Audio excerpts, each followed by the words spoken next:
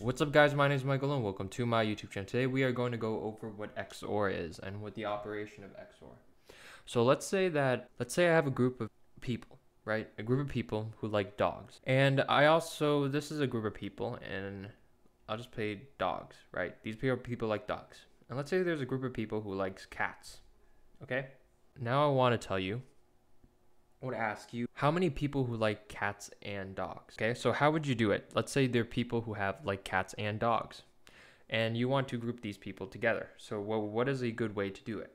Well, normally you would just draw a Venn diagram.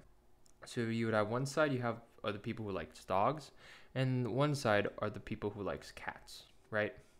And then whatever's in the middle in this Venn diagram, this part, is going to be the people who like dogs and cats. And this is just like from grade school. Like if I have a set of people who like dogs and a set of people who like cats, in the intersection inside this Venn diagram are going to be the people who like dogs and cats. Okay, so now that we know people who like dogs and like cats, well, what if I asked you to find the people who like dogs or cats? So what do? Well, you basically do the same thing. You have these people who like dogs, but now you ask them, what are the people who like dogs or cats? Well, the people who like dogs or cats are going to be the people who like dogs. So first of all, it's going to be all the shaded area on this side, right? Because they like dogs, right? So this part of the Venn diagram is the people who like dogs, but it's also the or cats, right? So either or. So it's dogs or cats. So that's going to be also including the rest of the shaded area for cats, right? Because you like dogs or cats. So this is what dogs or cats is, right? So this is a set of people who like dogs, set of people who like cats, and dogs or cats is going to be the whole shaded area. But now let's say I ask you, what if I want to find the people who like dogs or cats, but I want to exclude the ones who like both of them? So how would you draw that? It's going to be the same diagram. So it's going to be dogs or cats. But what we're going to do is we're going to exclude the ones that are in the center of and, right? So it's the same thing as dogs or cats, but we're going to exclude the values that are in both of them of dogs. And then these values, so this shaded region, right? This shaded region, right? This shaded region and this shaded region. Cats, right? And we're not going to include the ones that are in both of them, right? So I hope you guys could see what my drawing of this shaded region is. So it's basically the same thing as an or, except we're going to exclude the ones that are in both of them, okay? So now let's actually draw a truth table and show you guys what you mean when you have an exclude. So let's say I have two people right here, and this is going to be the dog side, and then this is going to be the cat side, okay? And this is going to involve the exclusive or, right? Dogs and cats, okay? So let's say you have someone who likes both of them, right? Dogs and cats. Well, we're excluding that out of our set, right? Out of a set of the center. So what does that mean? So that means that we're not going to include it, so it's just going to be false, right? We're not including it. That both true and true, so they like dogs and they like cats. We're not going to include it, so it's false, right? So it's not the center. Now, what if I have someone who likes a dog but hates cats, right? He likes a dog, but he hates the cats.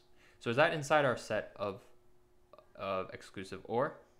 Well, if you like dogs, right, and you hate cats, so you're not going to include anything with the cats, but you still have part of the dogs, right? It's still going to be a part of this left side. Right, this left side, even though you hate cats, you still have a part of the dogs, right? So that's going to be true, right? We're just going to include that also, right? Because if you like dogs and you hate cats, well, the dogs are still part of this left side, so that's why it's true. Now, what if you hate dogs, but you like cats? Well, it's the same thing, right? If you hate dogs, that means you're not going to include anything on the left side, right? The value that the person has, right, is not going to be the dog side because you really don't like it, but you like the cats, right? So that's still part of the set. It's still part of the set, right? Because it's still included in this right part of the cat, right? Because you still like cats, right? Even though you hate dogs. So Even though you're not on the left side, it's still part of the set of the values who likes cats. So that's why this part is going to be true. Okay. Now, let's say you hate both of them. So you hate dogs and you hate cats. Well, if you hate dogs and you hate cats, right, that means you're not part of this whole thing at all. Any of these two, right? So that means that, yeah, it's not going to be including into the set of people who likes both of these. So this is going to be false also. So now if you were to convert this into bits where the values of true is equal to 1, so true is going to equal to 1, and the values of false is equal to 0, let's actually redraw this truth table that we have before.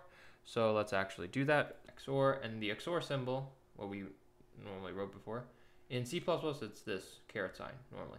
But you could write XOR like that also. So let's put every true value going to have 1, every false value going to have 0. So true, true, and then false is 0. True, false is true. Right. False, true is true.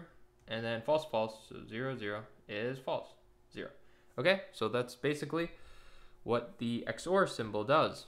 This is basically the bitwise equivalence of XOR. Right, we have a true, true, we get 0, true, true, false is true, false, true is true, false, false is false. So that's where they get the whole bit operation for XOR in order to understand XOR. Okay? So now that we have the bit operation of XOR, let's actually explain what kind of the properties of XOR, because XOR is a huge thing, and there's actually properties, mathematical properties you could use about XOR that will be beneficial. All right, guys. So here are a few properties about XOR. So in abstract algebra, we call something that is an abelian group, which is like an operation that you could put on a set, if it has these 4 properties, and these are actually the 4 properties that XOR has. So XOR is an abelian group. Okay, so an abelian group has these 4 properties. One is it's commutative. The second one is it's associative. Third one has an identity, and the fourth one has a self-inverse. And we'll actually go over all of these first.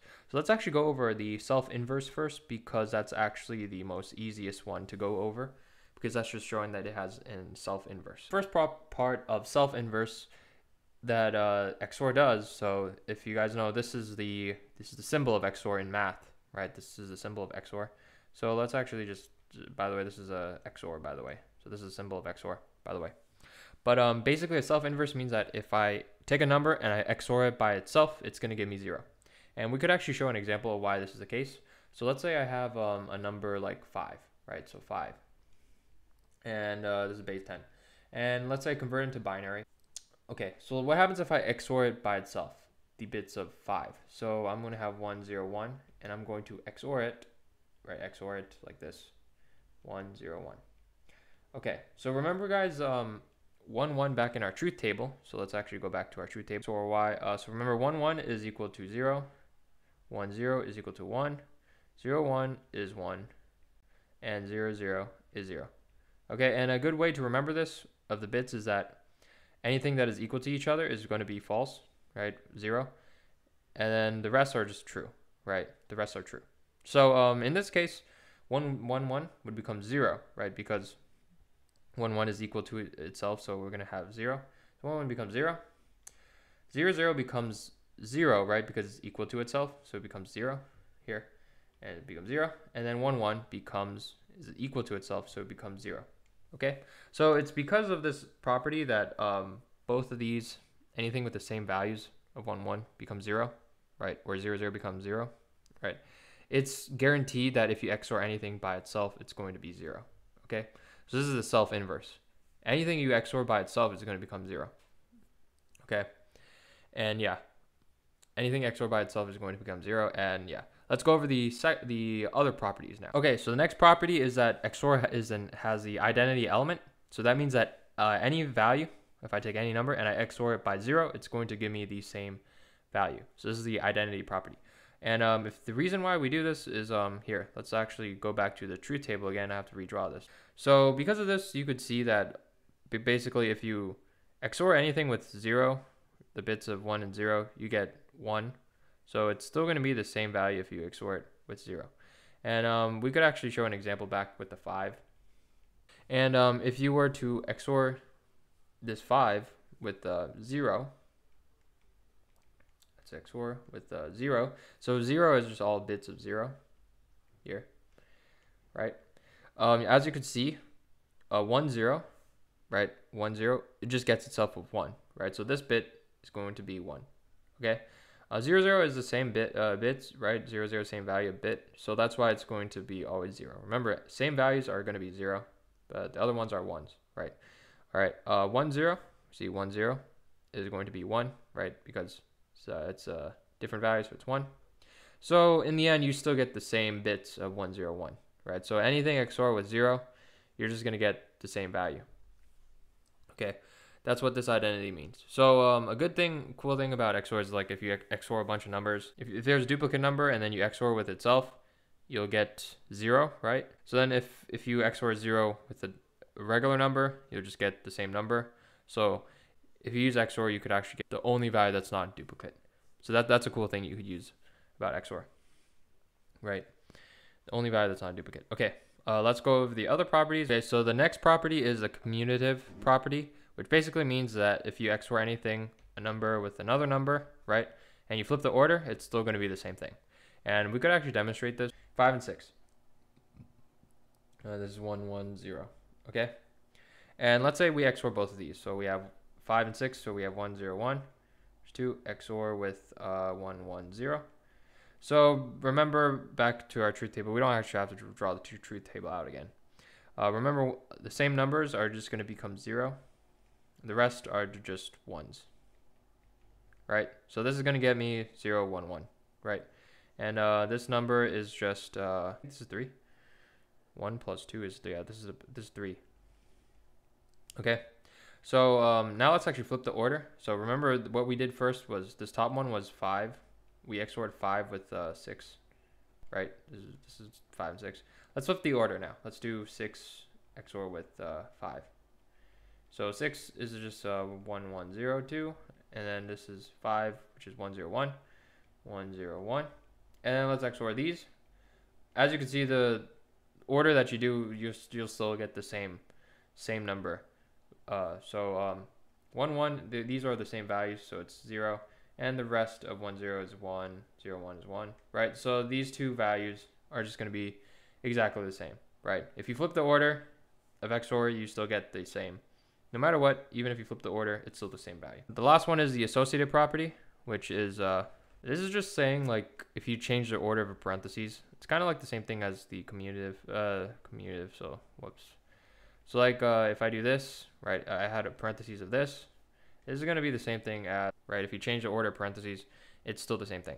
And we could actually show an example of why this is the case. So, let's say I had, let's just make a bunch of bits. I don't know. So let A equal to 5, B equal to 6, and C equal to 7. Okay. So if I do A XOR B, right? So this is going to be, I'll actually draw out the whole thing. So A XOR B is going to be 5 XOR 6, right? So I let A equal 5, B equals 6, C equals 7. So 5 XOR 6. So let's actually try doing our heads now. 1 with a 0 is 1. 0 with a 1 is 1, right? Because they're different values. 1 1 is 0 because they're the same values. And that's what you get. Now let's take this and XOR with the C value, right? This parentheses, right? So we're going to take this value and then, so we're going to take this value and XOR with C. So let's see, 1 1. This 1 with this 1 becomes a 0, so we're going to put a 0. This 1 becomes with this 1 because it's 0, because they're the same value, 0. And this 0 with a 1 is a 1, right? 0, 1, they're different values, so it's a 1. Okay, so this is the number we got for A XOR B XOR C. So this is equal to 4, right? 1 0 0 2. And now let's actually do the opposite, the exact opposites, right? So let's do BC first and then XOR with A. Let's see if we get the same value. So I'm actually going to take this, put it here, so I have more room. So now what we're going to do is we're going to do 6 and 7, and then we XOR with 5. Okay, so now let's do BC first, and then XOR with A. So BC, what is BC? BC is 0 1 is a 1, 1, 1 is 0. 1, 1 is also 0, yeah, so we'll get this. 0, 0, 1. And now we're going to XOR this with A, right? So now let's do A. All right, 1, 1 gets you to a 0. 0, 0 is a 0. 1, 0 is a 1, okay? So in the end, you still get the same value of 4. 1, 0, 0, 2. So these values are still the same. So no matter what order you do, you still get the same associative property. Okay, and that's pretty much what you need to know about XOR. Pretty much all the properties of XOR. So now let's talk about some cool things you could do with XOR. So one is swapping values. So you could actually swap two values without using an extra variable, and you could do it with XOR. Alright guys, so let's say you want to swap two values, A and B. So what you could do is you could, if you don't want to use an extra variable, you could say A, we're going to set it to a new value of the values of A XOR B. Then we set B is going to equal to the values of A XOR B. And then we say A is equal to A XOR B. Okay? So this is like kind of esoteric to understand. But then I'll explain why this works. Let's go over an example. Let's say we have A is equal to 5 and B is equal to 6. Right? And we want to swap these. So what we want is we want A to become 6 and then B to become 5. Right? This is what we want. So how would you do this? Okay, so if I take A and I set it now equal to A XOR B, right? So if I take 5 and 6 and I XOR them, right? So now I have 1, 0 becomes 1, 0, 1 becomes 1, 1, 1 becomes 0. This is my new A value, right? The values that are XORed. Now what I'm going to do is I'm going to take B. My new B value is going to be this A value XORed with B. So what is this going to do, right? So this new value of B is this new A value. So this is the new values. So I'll put a prime to represent the new values. Okay. So now B is going to equal to A XOR B, right? That we just changed. So now we have 1, 0 becomes 1, 1, 1 becomes 0, 1, 0 becomes 1, right? So now what did we just do here? We completely switched the bits of B, right? This B is now equal to the same values of the bits as A, right? So we just switched the bits, right? Because if you XORed them and XOR it again, you just switched the bits, right? That's why this worked. We just switched the bits of A and B. So now, now what we're going to do is we are going to XOR A. Now this A, right? This A value, we're going to XOR it with B, with the new B, right? So here, 1, 1 becomes 0, 1, 0 becomes 1, 0, 1 becomes 1, okay? So now our new value of A is equal to 1, 1, 0, which is this is equal to 6. So our A value just became our B value, and 1, 0, 1 is 5, and this B value just became our A value. So this B value is 5. So this is going to equal to 5, and these values are switched. So this is going to equal this was originally B's value. So these values are the same, and this value of B is now equal to the value of A. So these values swapped. Okay. So let's explain why this works and what we basically did. Okay. Okay, so I'm going to explain why this works. Okay, so what did we do when we do this operation? We took, originally we took A and XOR B, and then we store this new value as the new value of A, right? So this is the new value of A. So the new value of A is equal to A XOR B. We'll call this A prime, A XOR B, okay? Now what we do, okay, so what do we do with the next operation? So this part of B. B is now going to equal to A XOR B, right? A XOR B. So this is going to be the new value of A that we just changed. So this B prime, the new value of B, is going to equal to the new value of A that we just changed. Remember, we stored it into A, right? So the new value of A is A prime, and then we XOR this new value of A with B, right? So we take this new value of A prime, which is going to be A XOR B, and then we XOR it with B, right? That's what this is doing. A XOR B is XOR with B, right? So this is our new b prime, right? And if you were to follow along with the same operations of the properties that I said earlier, you could evaluate b with b, right? Anything XOR with itself, right? You could change the order that you're evaluating this. B XOR with b is going to give you 0, right? Because anything XOR with itself is going to get you 0. So you're going to get with A XOR with 0. Okay? And then if you XOR A with 0, anything XOR with 0, you get itself, so it's going to be A. So our new B prime, our new value of B is going to equal to the original value of A. Okay? That's what this is doing. All right. Now what do? We set our new value of A, right? So now new value of A, totally new value of A, so we're going to set the A value, totally new value of A, so this is completely new, so this is a totally new value of A, right, is going to equal to what we had earlier, A XOR B, XOR with B prime, right, so the value that we just changed. So we just changed B, remember we changed B earlier right here, so we're going to take the new value of A XOR B, and XOR with this B prime. So this is going to be new value of A, which is A XOR B, right? This new value of A is A XOR B. And then we're going to XOR this with B prime. So this is B prime, the new value of B prime, which is equal to A. Okay? And then if you were to XOR these values and evaluate A with XOR with A first, right? Anything XOR with itself is going to give you 0. So you're going to get, and with this and this, well, it's going to give you 0. XOR with B, and then anything XOR with 0 with B is going to get you